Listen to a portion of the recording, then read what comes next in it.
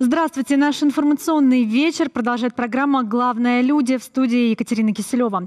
Со следующего года в Финляндии детей перестанут учить правописанию. Считается, что им достаточно овладеть печатными буквами, а домашние задания они смогут выполнять с помощью компьютера или планшета. Подобная практика обсуждается уже и в российском образовании. К чему это может привести? Нужно ли сегодня быть грамотным или можно понадеяться на компьютер, который может исправить любую ошибку? Об этом мы сегодня будем говорить с нашими гостями. Мы просим присоединиться и вас, уважаемые телезрители. Телефон прямого эфира 557799. Также заходите в нашу группу в социальной сети ВКонтакте. И там вы можете принять участие в голосовании. Сегодня мы задаем такой вопрос. Важно ли красиво и грамотно писать от руки? Ну и в начале нашей программы я предлагаю посмотреть небольшую видеозарисовку о буднях школьников после уроков.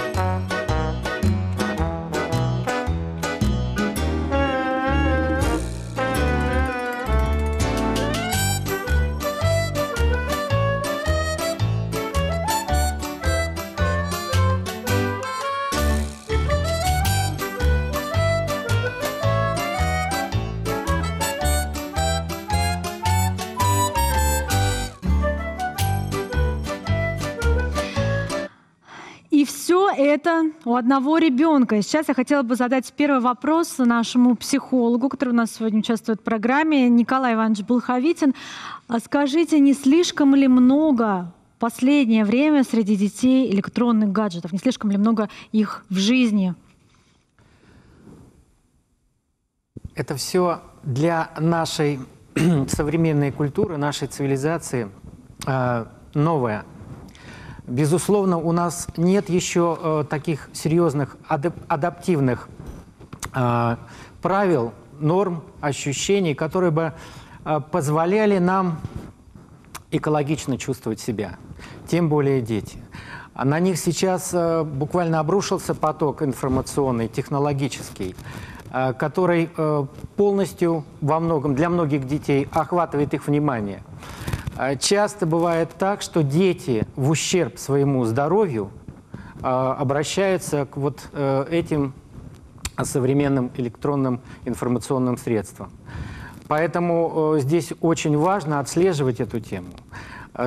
Чувство меры здесь является, на мой взгляд, приоритетным для того, чтобы сохранить и психическое, и физическое здоровье ребенка. Часто бывает это понятно, что все хорошо в меру. Но как вы считаете, вообще, откуда у детей такая тяга вот к этому? Постоянно где-то посидеть, не книжку почитать, а зайти в социальные сети, провести там немыслимое количество времени. Откуда это? Обратите внимание, какой сейчас это космос, какая свобода для ребенка.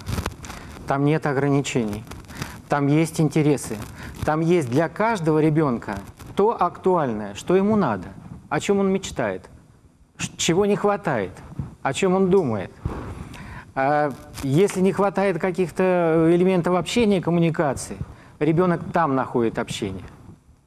Если что-то ребенку интересно в плане того, что является когнитивной, познавательной функцией, тоже безграничная возможности для того, чтобы что-то увидеть, познать, оценить. То есть ему не хватает общения в реальной жизни, он запоминает его таким образом? Безусловно, это серьезная компенсация отсутствия общения в реальной жизни. По вашему мнению, кто виноват? Родители, школа, детский сад? Кто не дает общения детям? Я бы поставил вопрос по-другому. Никто виноват. А что делать? А что делать, да. Так вот, здесь, безусловно, функция родителей смотреть.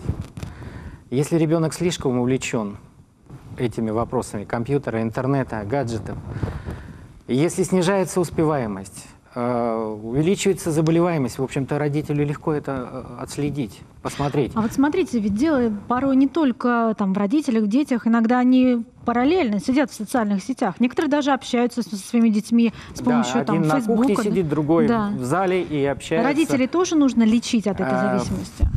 Слово «лечить». Скорее сказать, корректировать возможности использования интернета и других электронных средств коммуникации. Вот. Очень важно это обсуждать, ведь это новое в нашей культуре, еще раз повторяю. И здесь еще не выработаны какие-то элементы, которые позволяли экологично к этому относиться. Поэтому такие издержки в плане психического здоровья, физического здоровья. Есть, конечно, совершенные крайности, где дети очень серьезно портят свое здоровье таким вниманием к электронным средствам информации. Но давайте все-таки попробуем понять, откуда это все идет, откуда это начинается. Вот рядом с вами сидит Татьяна, она воспитатель в детском саду. Татьяна, вот скажите, дети к вам приходят, они уже вот во все это вовлечены, увлечены вот этими гаджетами, телефонами, телевизорами, или нет? Они приходят как чистый лист, и потом уже по мере взросления вот у них все это появляется в жизни? Ну, в данный момент я работаю с яслями, и у них пока, слава богу, еще нет такой зависимости от гаджетов. Без телефонов пока приходят. Да, без ясли, телефонов. Да? Но у нас вообще в саду запрещено так пользоваться телефонами. Все-таки боремся с этим. А телевизор у вас в саду есть? Нету. Нет. Ну, а вы наслышаны о том, что в некоторых детских садах Калуги родители специально покупают телевизоры, что там они, ну, специальные системы, чтобы занять детей просмотром мультиков. В частности, вот в яслях с 2 до 3. Ну, чем еще занять, да, ребенка? Можно на час посадить его перед телевизором, он будет смотреть мультики. Вот как вы относитесь к такой практике? Ну, отрицательно отношусь, потому что, к сожалению, дети сейчас, как ни странно, даже многие не умеют играть. Потому что их никто этому не учит. С ними нужно заниматься и уделять им время, особенно когда они тянутся сами к родителям. И даже не нужно уделять очень многое. Достаточно и полчаса, но чтобы родитель именно показал ребенку, как нужно играть. Умеют родители, как вы думаете, вообще, умеют родители сами играть? Не смогут детей научить? Я думаю, что не все. Не все. Да. Вы советуете родителям какие-то игры с детьми проводить? Мы проводим на родительских собраниях, как раз подобные темы разбираем. И предлагаем варианты, особенно сюжетно-ролевых игр, потому что они часто примитивные у них. Дочки матери, да? Да, больница, там, магазин. В общем-то, те темы, которые их затрагивают в жизни. Понятно, спасибо. А у меня вопрос к вам. Светлана Юльевна, логопед. К чему все это может привести? Неумение родителей играть с детьми? Это может быть какая-то задержка речевого, психического развития, так? Естественно, конечно. Чаще всего вот родители говорят, вот мне некогда заниматься с ребенком, особенно сваливают всегда на старшего ребенка. Мне, например, нужно в школу с ним подготовиться, а это тут мешает. Я с удовольствием включаю либо телевизор, либо даю планшет, и он все на какое-то время исчезает с моего поля зрения. Вот, радуется тому, что ребенок не мешает есть, готовить, убираться и так далее. Тем самым ребенка просто делает педагогически запущенным. Вот. А всего-то не нужно там вот сажать его перед собой и говорить: давай с тобой позанимаемся, тем самым пугая ребенка, да, такими фразами.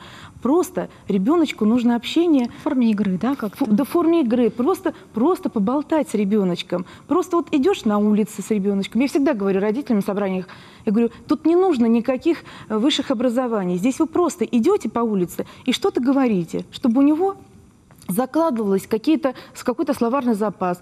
Опять же, чтобы хорошо писать потом, надо сначала учиться хорошо говорить, да? А чтобы хорошо говорить, нужно слышать хорошую речь, нужно исправлять ребеночка своего, тем самым как бы потом подводя его, чтобы не было нарушений на письме и чтении. Ну вот смотрите, сегодня мы обсуждаем одну из проблем, также то, что не хотят, чтобы дети писали, да, занимались правописанием, но тем не менее многие родители сейчас наоборот стремятся как можно раньше обучить детей правописанию. Это никак не может отрицательно сказаться на том, что это делать в 4, в 5 лет, правописание, например. если у ребеночка еще не развита мелкая моторика, ему это тяжело. Писать надо учить как бы, со старшей группы потихонечку. А если ребенок, ко мне приходят дети в 5-летнем возрасте, они не могут даже карандаш держать. То есть в этом возрасте, в 5-летнем, они должны и ножницы уметь держать. То есть надо развивать уже мелкую моторику. И ножнички, и карандашик уже держать уметь.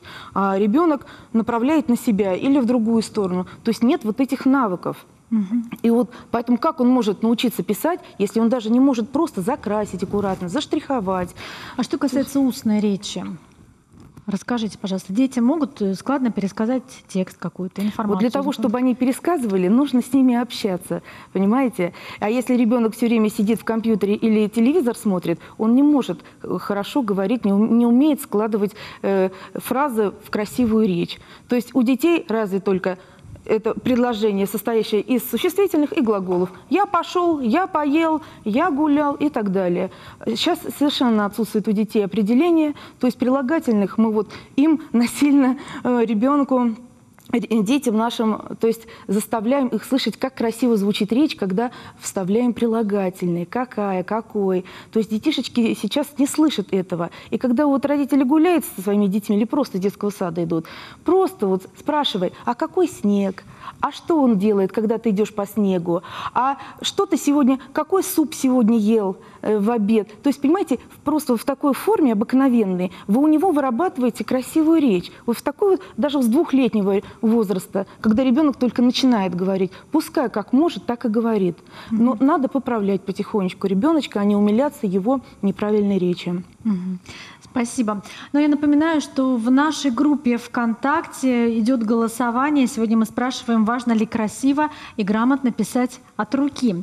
Ну а сейчас я хотела бы обратиться к нашей плазме. Мы связались по скайпу с Марией. Она уже несколько лет живет в Лондоне, и вот как раз она готова рассказать нам о том, как в их стране относятся к электронным гаджетам, насколько они востребованы и популярны у детей. Давайте посмотрим. У меня 3 детей, 5, 7,5 и 18 лет. Но 18-летний ребенок, я думаю, в нашей теме не актуален, поэтому давайте поговорим о 5-летнем и 7-летнем.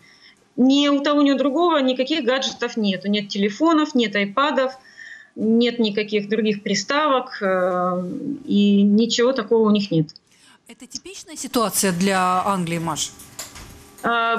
Для 5-летних абсолютно типичная. Для 7,5-8 лет, возраст моего сына среднего, кое у кого из его одноклассников есть таблетки, таблетс, что-то типа айпадов. Это не обязательно дорогие айпады Apple'ские, но кое у кого есть уже, да, такие гаджеты. В России ситуация такая. Телефон сейчас входит в комплект подготовки ребенка к школе. В Англии, я так понимаю, не так? Нет, в Англии совершенно не так. Более того, в школу нельзя приносить, особенно в начальную школу. Начальная школа – это с 5 до 11 лет. Никто не приходит с телефонами, тем более с какими-то айпадами или таблетами. Это просто запрещено правилами школы. Хорошо, Маша, а могут ли дети нарушать этот запрет? Ну, то есть они могут попытаться его нарушить и 1 или 2 раза принести телефон в школу или iPad. Но, естественно, как только учитель это увидит, у родителей ребенка будут серьезные проблемы, их будут вызывать в школу. Если они не внемлют, что называется, директору или учителям, информация о такой семье, как не очень благополучная, может пойти в социальные службы. И здесь с социальными службами никто не шутит. Как ты сама думаешь, может быть использование гаджетов причиной нарушения грамотности, вообще ухудшения грамотности? Глобально, конечно. Просто потому, что ребенок, подсаженный на гаджет, проводит с ним в обнимку то время, которое, по идее, он должен проводить с книжкой, вот на мой взгляд. А если ребенок не читает или читает мало, то вот и грамотность от этого страдает. Она не от письма страдает или не от того, что там ребенок много или мало пишет, а от того, что он просто не читает. Если ребенок читает запойно, ему очень это интересно, то, мне кажется, с грамотностью у него будет все более-менее окей. Маша, спасибо тебе большое, спасибо за мнение. Пожалуйста, оставайся нашим экспертом. С удовольствием. Спасибо большое. Всего доброго. Счастливо. Ну, вот такое мнение. У нас в студии тоже есть школьницы. Мария, Алена. А вас в школе не штрафуют, если вы приносите туда телефоны? Нет, абсолютно нет. Бывали случаи, когда ребята попадались с телефонами или с другими гаджетами, например, с планшетами. Находят многие отговорки, что да, загружают учебные пособия, я сама пользуюсь планшетом, потому что невесомые сумки, конечно же, нам надо с собой брать в течение недели. Конечно, в планшет он удобен тем, что любые пособия, любимые книги, которые ты можешь почитать на перемене или в свободное от уроков время, они всегда с тобой, и ты всегда их сможешь открыть вне зависимости от других обстоятельств. Предпочтение даете электронным книгам? Вы знаете, если есть возможность взять в руки настоящую книгу, которую можно почувствовать и душой, и осязанием, да, то, конечно же, я выберу этот вариант. Когда такой возможности не бывает? Когда такой возможности не бывает, конечно же, я пользуюсь электронным планшетом. Это, как я считаю, лучший выход из этого положения. Ну, то есть вы используете электронные гаджеты только для учебы? Не лукавите? Нет, не лукавлю. Для каких-то развлечений у меня есть компьютер, которым я занимаюсь во внеучебное время. Да, есть за мной такая проблема, когда я много уделяю времени компьютеру, но в последнее время, так как выпускной класс, все-таки много уделяю времени для подготовки, и время на развлечения в социальных сетях уже практически нет. Алена? Я солидарна с Марией. Сама пользуюсь именно планшетом, закачиваю туда книги, учебники. Но в последнее время заметила, что учителям это вообще не нравится. Если я достаю планшет, у меня там реально книга, открываю, и они что-то подозревают, что это может быть какая-нибудь... По себе, наверное, судят, думают, ну сейчас играть будет. Ну, да. Или социальная сеть.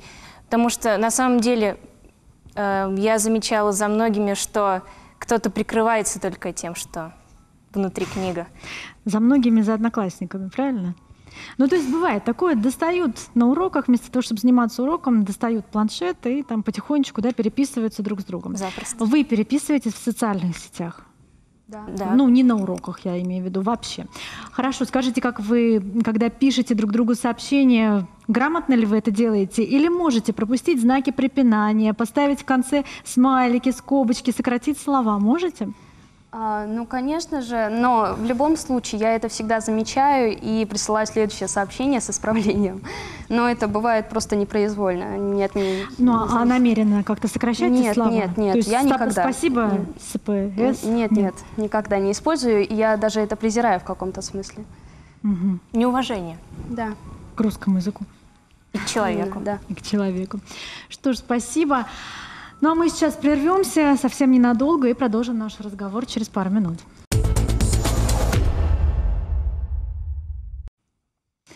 Ну а мы продолжаем. Это программа «Главное люди». И сегодня мы задаемся вопросом, важно ли красиво и грамотно писать. Этот же вопрос размещен в нашей группе на страничке в социальной сети ВКонтакте. Я предлагаю сейчас посмотреть первые результаты.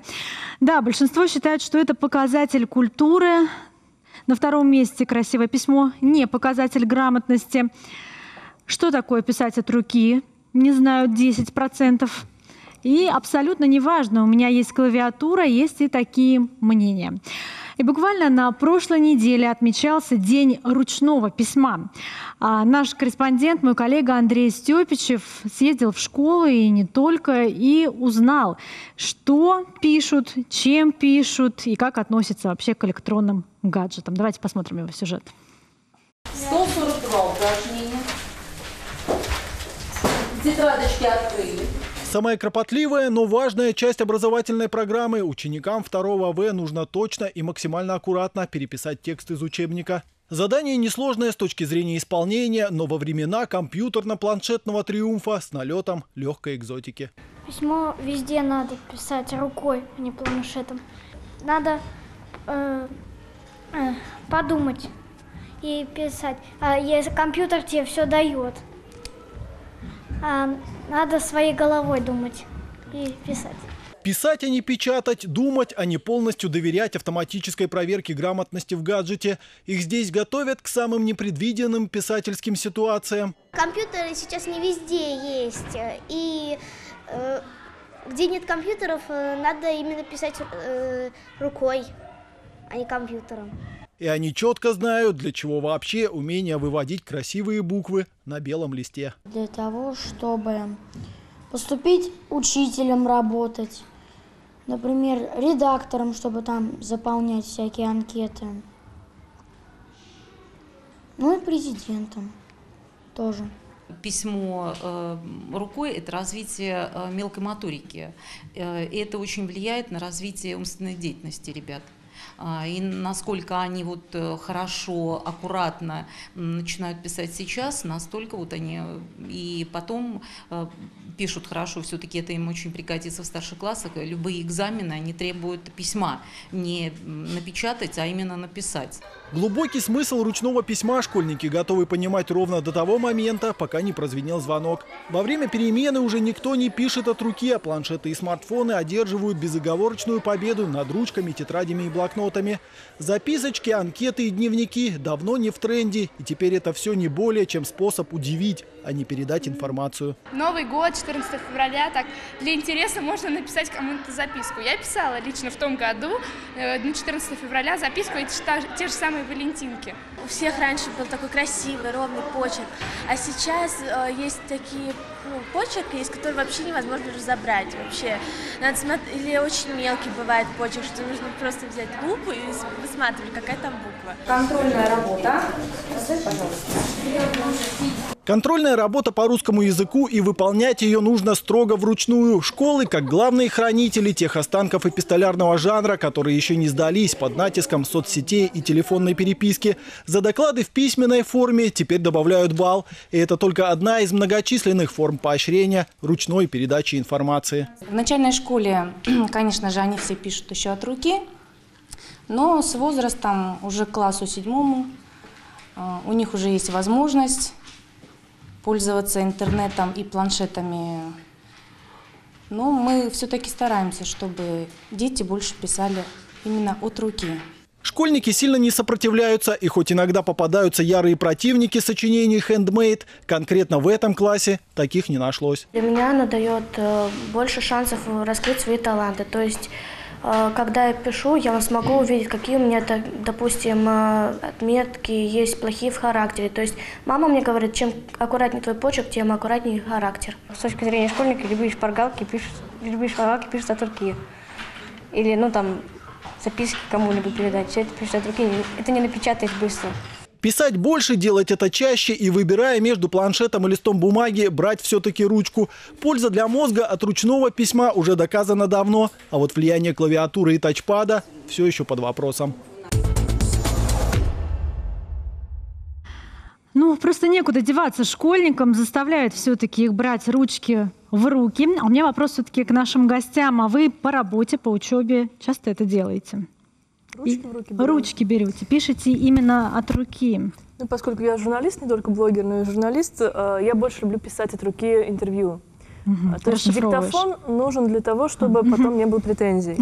Любой журналист скажет, что лучше всего написать тезис на себе, потом обработать текст, это будет намного удобнее и приятнее. Поэтому я очень много пишу от руки. Сокращаешь как-то слово? Я сокращаю очень много. Я очень удивилась, что девочки сказали, что они ничего не сокращают, прям полностью пишут, потом еще извиняются, если ошибаются. Ты поверила в это, Саша? Я вот не поверила, я могу точно сказать за себя, и, может быть, у нас профессиональный перекос, да, у журналистов, которые работают на новостях особенно. Потому что вот быстрое письмо — это вот как раз наши фишки. СПС — это вот это как раз мы так пишем, мы так сокращаем, ничего ужасного в этом нет, никакого неуважения я в этом не вижу, я не знаю, я может быть, удивлена. они научатся. Ну, девчонки, вы, понятно, что пишете все от руки. Или какие-то конспекты, которые в школе необходимы, доклады, вы можете в печатном виде принести? Доклады, почему бы и нет. Я пользуюсь принтером, пользуюсь печатью, почему бы и нет. Это гораздо меньше времени на это уходит и гораздо аккуратнее получается результат. Вы все работающие люди тоже? Все от ситуации зависит, все от ситуации. Когда-то от руки, когда-то... Ну, по большей части. Я много пишу, очень много пишу, потому что тетрадей у меня много, 30 детей, поэтому я постоянно от руки пишу. Да, поэтому себя контролировать приходится. Быстро приходится писать, потому что много детишек, много работы. И вот стараюсь грамотно, чтобы не позорить звание логопеда. Ну вот совсем недавно, в начале декабря, калужские выпускники писали от руки сочинения.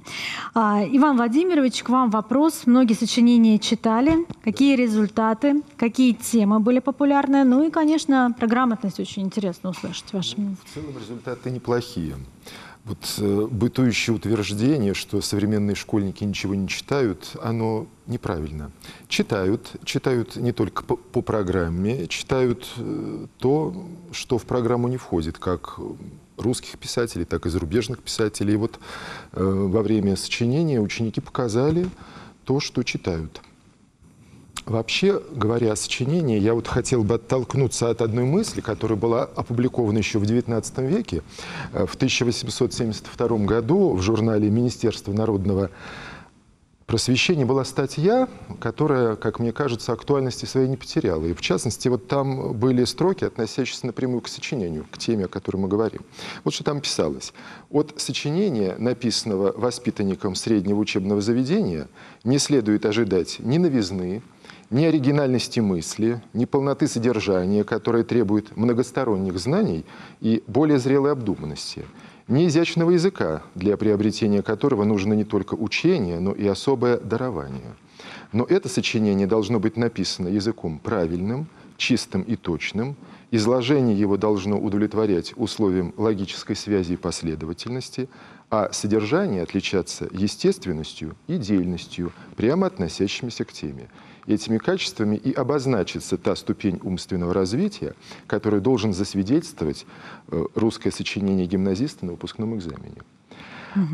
То, что...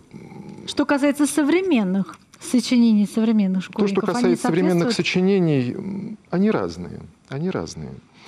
Дело в том, что та модель, которая в этом году прошла апробацию, она предполагала знание тематики, то есть не конкретных тем, а направлений. Вот было обозначено 5 направлений.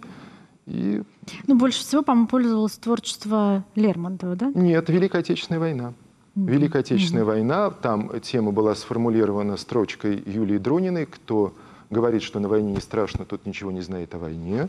Вот это была самая распространенная тема, и когда дети эту тему раскрывали, они приводили массу примеров из литературы, из русской литературы. Дело в том, что здесь не только Великая Отечественная война, война вообще. И вот они писали о том, в каких произведениях звучит война. Это не только русская классика, но и то есть вас больше всего в сочинениях поразила вот эта вот глубокая подкованность, да, учащихся? Ну, я не сказал бы, что это глубокая подкованность. Ну, не глубокая, но тем не менее они в теме. Тем не менее они в теме, да. Они в теме. Как вы вообще относитесь к тому, что раньше за сочинение ставили оценку? Содержание, грамотность, сейчас зачет. И сейчас ставят в школе. Просто та модель, которая вот существует, это модель, где мы ставим зачет. Ну, зачет, он складывается из критериев. Ведь точно так же не выставляется отметка выпускнику на ЕГЭ. а выставляется определенная сумма баллов, которая, опять же, складывается из определенных критериев. Грамотность в этих критериях не первостепенна. Грамотность не первостепенна, но учитывается. Угу. Ну вот расскажите, сколько допустимо сделать ошибок? Как указывает министерство, вот в тех документах, которые опубликованы, в частности, на сайте ФИПИ, сказано, что допустимо 5 ошибок на 100 слов. Если предполагается, что ученик должен написать сочинение объемом примерно 350, то это получается где-то 15 ошибок. Ужасно, правда? Ну, безусловно. Согласна? Безусловно. Я помню, что когда я писала школьное сочинение, то если больше 4 ошибок, то это твердая 2 была. Ну, там ошибки разные. Там не только орфографические, пунктуационные, стилистические, речевые, то есть все ошибки, которые ученик допустил в работе. Ну, и много таких, кто воспользовался этим правом 15 ошибок. Ну, есть, конечно. Есть. Я не скажу, что много, потому что все-таки выпускники 11 классов, они на экзамен нацелены, и ЕГЭ по русскому языку экзамен обязательный, и, конечно, подготовка к этому экзамену идет, поэтому я не сказал бы, что это очень распространено, но это есть. Это есть. Саш, ты писала в школе сочинение? Я писала сочинение, я была входила в последний год, который не сдавал ЕГЭ, поэтому мы писали сочинение. Это было не 350 слов, это было, по-моему, 4 или 5 страниц. Раньше это было больше. Какие оценки у тебя были? Или 5-4, или 4-5. Ну, ко мне хорошие, конечно, были оценки. Я поступала на журфак. Для меня это было Поступила, окончила. Поступила, окончила, работаю. Да, Саша Петрухина журналист, причем ты работаешь и в печатном издании, и ты ведешь свой интернет-блог. Расскажи, вот отличаются как-то твои тексты, которые ты пишешь для газеты, и которые ты пишешь для интернета?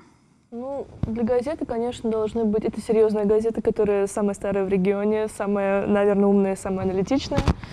Конечно, там должны были быть более выверенные тексты, там работает целая бригада редакторов, заместителей редакторов, корректоров над этими текстами, все это выправляется. Но я провожу более аналитическую работу, беру более сложные темы какие-то. Для блога я просто, то, что называется, я треплюсь там с людьми. Я прихожу, рассказываю про себя, что я вижу там буквально в окно. Все очень большой отзыв, потому что действительно про реальную жизнь рассказываю. Какие дороги у нас, как нам не расчистили дороги, как я ехала сегодня там из загорода, где я живу.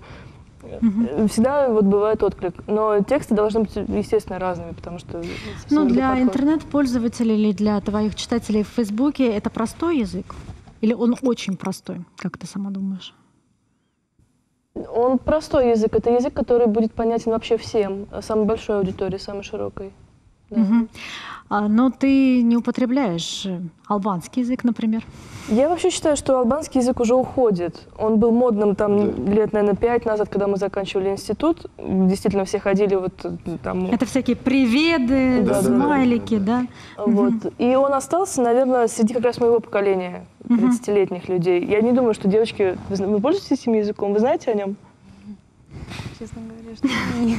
Вот. Это сейчас уже не популярно и не модно. Я думаю, что сейчас у них более популярны даже граммы-нации, так называемые, которые друг друга исправляют. Ты неправильно написал, там, исправят. Они сейчас скажут, что они исправляют, даже там, извиняются за это. Я думаю, что есть доля истины. Саша, а ты когда пишешь, ну или там в личной переписке, или даже текст готовишь, материал, ты допускаешь какие-то ошибки? Можешь запятые пропустить? Я считаю, что все допускают ошибки. Недавно у меня был тоже такой разговор в сети серьезный. Я сказала, что там человек, с которым я общалась, что 2 запятых было слово выделено, они там не ставятся. Я ему сказала, что в этом случае не ставятся запятые. И он начал со мной спорить, и я потом говорю, вы знаете, вот мне, когда в институте училась, у нас была такая профессор Садохина Татьяна Петровна, она как-то сказала, автор может оспорить любую запятую. Вот я ему тоже процитировала и говорю, да, автор может оспорить любую запятую. То, что я пропускаю запятые, я больше всего пропускаю. Я знаю, что они там должны ставиться, но я их пропускаю. Вот человек, с которым я спорила, у него, наоборот, избыточная пунктуация. Он на всякий случай ставит все время. Я думаю, что это скорее что характера уже. Мне лень их ставить, ему, наоборот, надо их все поставить. Вот так вот. Ну вообще, вот, да, вот мы сейчас коснулись даже такой темы, как изменился язык журналистики, в том числе и телевизионной журналистики, он стал проще. То есть вот те слова, о которых говорили, да, красивости, прилагательные, они уходят на второй план. Сейчас самая основная мысль какая-то, вот твое мнение, это правильно? То, что он становится проще? Он становится проще, да. Никаких депричастных оборотов, только самая суть. Ну, я люблю депричастные обороты. Я, наоборот, люблю красивости, добавлять какие-то литературные тропы. Может, поэтому у меня довольно широкая аудитория в блогах. Для газеты я как раз, наверное, даже стараюсь более такой сухой текст делать. Ну и вот такой вот ко всем вопрос, как же вы все-таки считаете, из чего складывается грамотность? Прочитала такое мнение, что 80% всей информации, которая есть у человека, это зрительная память, все остальное — это регулярное чтение. Что еще нужно, чтобы быть грамотным? Ну, когда ребеночек маленький, он, естественно, сам не может читать. Вот я говорю про своих детей, да, 5, 6, 7 лет. Надо, чтобы родители как можно больше читали детишкам. То есть пока должны на слух воспринимать информацию и запоминать те красивые слова, которые есть в произведениях у наших классиков. Вот. Пока ребеночек маленький, ему нужно читать. Хотя бы перед сном, хотя бы 10 минут. А потом, когда он пойдет в школу, конечно же, своим собственным примером. Опять же, как может ребенок любить читать, если, например, вся семья сидит в гаджетах? Да? И папа, и мама сидит, один в планшете, другой в компьютере, телевизор смотрит. Как он может любить читать, если он видит другое совершенно? То есть на примере собственных родителей он должен видеть, что мама с папой любят читать. И он тоже приобщится к чтению. Давайте такой небольшой блиц-опрос. Зрительная память очень важна. Вот, зрительная память. Все-таки 80% всех знаний — это зрительная память. Безусловно, потому что когда школьник читает, ведь он же усваивает определенный оборот, он запоминает, что вот здесь ставятся такие-то знаки, это слово пишется так-то. Поэтому зрительная память тоже важна. Чем больше читаешь, ну, как раньше говорили, тем лучше пишешь. Татьяна.